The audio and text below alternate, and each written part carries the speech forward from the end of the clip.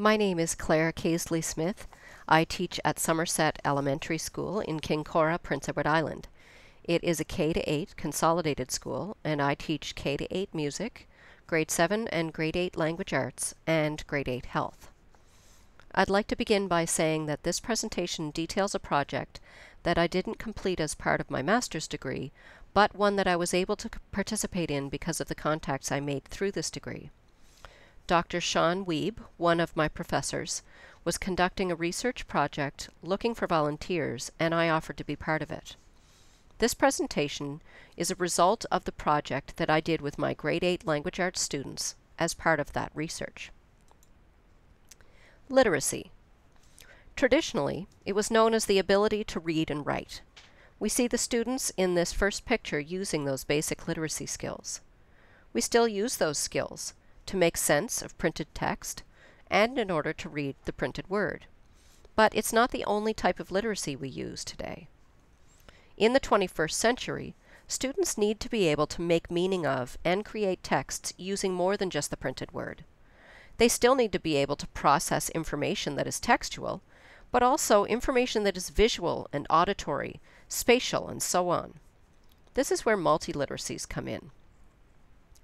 The New London Group was a group of 10 educators who met in New London, New Hampshire, in September of 1994 to discuss literacy pedagogy.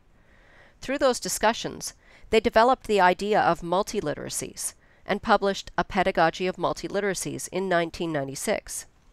Essentially, they concluded that because information can be interpreted and created using a variety of modalities, the traditional concept of literacy needed to be changed, and hence they coined the term multiliteracies. Therefore, literacy in education can take many different forms, including the traditional reading and writing, but also through tactile and spatial awareness, through visual and auditory input, and through the use of technology. The project that I did with my grade 8 language arts students used multiliteracies, particularly digital literacy. I felt it was very important to use digital and multiliteracies for a few reasons. Because it made the project more interesting to adolescent students, because the project was then more accessible to students with a variety of academic abilities. The use of technology made it very relevant to a literacy that most of them are already very familiar with. And it created a lot of cross-curricular opportunities.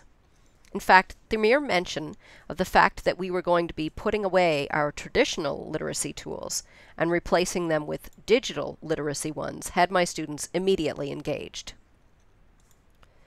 So what was the project? The purpose of the project was to produce 3 different types of text forms: a spoken word rant, a persuasive paragraph, and a haiku series, but all using the same data set. The data that was collected at the beginning of the project was analyzed differently for each of the different text forms, and the students learned to use their skills with revision in order to create a new representation of the same material. Also, students were collecting the data visually at first instead of with text in order to experience research in a non-traditional way. This was a 6-week project, but before the project began, I had already completed lessons on persuasive text and revision of writing. Also, at the beginning of the project, I did a week-long lesson in poetry in which the students had a lot of practice writing haiku, both in the traditional 5-7-5 syllable pattern, but also in a more modern free-form pattern. One of the strategies that I had used during this lesson was a comparative analysis of photos in order to prepare them for this upcoming project. I had the students experiment with 2 unlike images and try to find some common ground between them. Then on this comparison and the resulting common ground that they discovered, that's what they used to build their haiku. Therefore, the students had knowledge of this before the project even got underway, which meant I didn't have to get into a lesson in the middle of the project. As digital literacy was such a large component of this project, the first step was to become comfortable with laptops that we had borrowed. Because I was participating in a research project through UPEI, I was able to borrow enough laptops that students would be able to have one computer for each partner group. I had decided to begin the project with students working in partners so that they would be able to use some of the discussion in their partner groups in order to help drive their creative thinking process. Also, being able to have the computers in the classroom for the students to work on prevented all of the upheaval that always happens when you have to take a class from the computer lab to their own classroom. But it did mean that we had to work offline instead of online. So students did spend some time learning how to transfer pictures that they would take on their own personal devices, like tablets and cell phones, to the laptops using USB cords instead of on the internet. Also, they spent some time getting used to using Windows Movie Maker because that was the program that we were going to be using for organizing their photos and also for creating their haiku series later on in the project. Once the students were comfortable with the programs, I got them to use their own devices to collect photos on a topic that they had chosen. For example, if they had chosen a topic like animals, they would collect or take photos of animals. And then also I suggested that they take pictures that related to the topic. So they might take pictures of animal habitats, or they might take pictures of animal food, or anything that might relate to that project. I really got them to think outside of the box in order to prepare them for the next step of the project.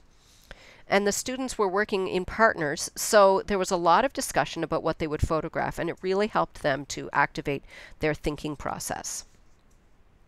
Once they had all of their photos collected, they needed to then visually analyze them and begin to narrow their topic down. So at this point, I led them to the discovery that this was the same as narrowing a topic for a traditional essay. Also, because I had asked them to think outside the box, most of them had an abundance of pictures and quite a wide variety. So now their task was to look through all of them and focus on a recurring theme that they would see and to weed out ones that didn't fit.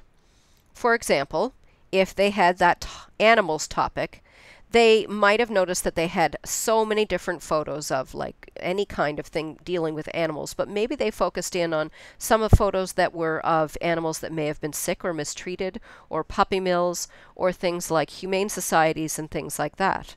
And I encouraged them to find ones that seemed to have a message or that seemed to have something important to them. Once they had then narrowed their topic, and the photos had all been sorted out, the students then needed to develop a statement about that topic.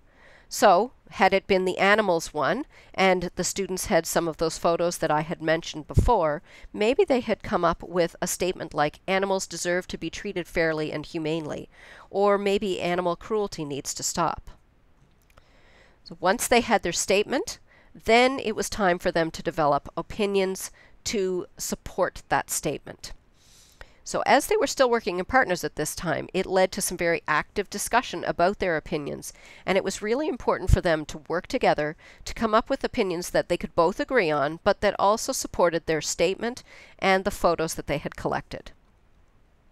The next two steps of researching facts to support their opinions and developing a spoken word rant sort of overlapped one another. All along, I had been giving them hints about the fact that the collection of pictures they had done at the beginning was a type of research, but at this point I made it more explicit. And I discussed with them the fact that research doesn't always have to be something that's completed just when they need to do a project, but that research is something they do all the time. The process of collecting photos was a form of research, and it follows the same process that applies when they research facts for a paper on, say, World War II, or on the ecological use of water.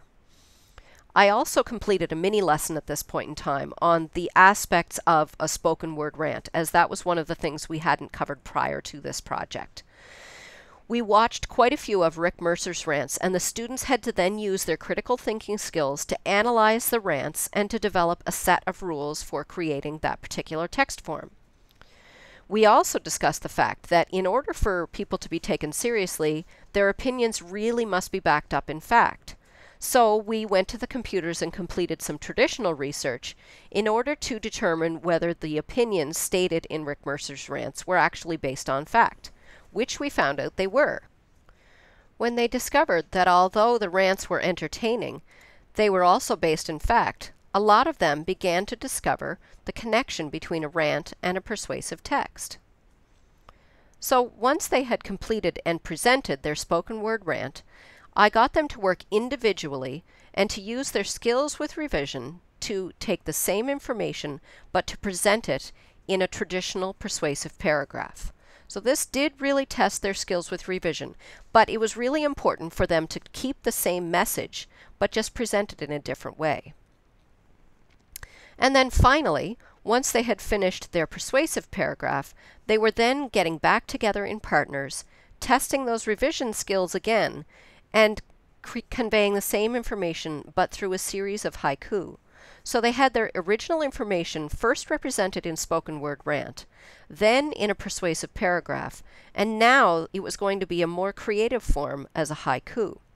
This is where we went back again with Windows Movie Maker, and they would sort of display their photos and their haiku as a bit of a short film. So in the end, students were emulating Rick Mercer, and they developed very powerful spoken word rants. They also fine-tuned their research skills and their revision skills to create a persuasive text. And finally, they used photos like this and like this to create poetry like this. I think this project was very successful and I'm very happy with it. I watched every student in my class have an aha moment at different times throughout the project. I feel that they each gained a better understanding of what revision truly is, and I believe that their eyes were opened with respect to research. Before this project, I think that had you asked students what research was, they would have stated that it was really just looking up facts for a project at school. But I think now they realize that research is actually something that happens every day in our lives, and that any time information is collected for a purpose, it's research. When I reflected about this project, I think that I would revisit the technology that I used. It really would have been ideal to use something like Google Drive or a similar program that would have allowed for many people to be able to work on the same document simultaneously. But unfortunately, we were working with the limitations of technology presented in schools, so it really needs some room for improvement. I'm not quite sure what to do, but I'm going to do some more thinking on that one. Also, I really would like to involve other teachers in this project so we can capitalize on the wonderful cross-curricular potential it has. I think it would be very interesting to involve a science or social studies teacher in a project like this, and I believe that any opportunity for cross-curricular projects really gives the students a rich learning experience, and it also helps them to see the relevance of the process and to be able to apply it in other places. So in the fall, when I return to school, I will definitely be planning to complete this project again.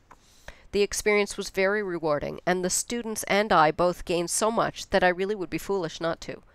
I'm looking really forward to working with a new group of students and finding out what parts resonate with them and what new discoveries about learning that they're going to make. Like this haiku, I believe that this project is full of promise, is fresh and new, and I look forward to the buds that bloom with next year's students. Thank you.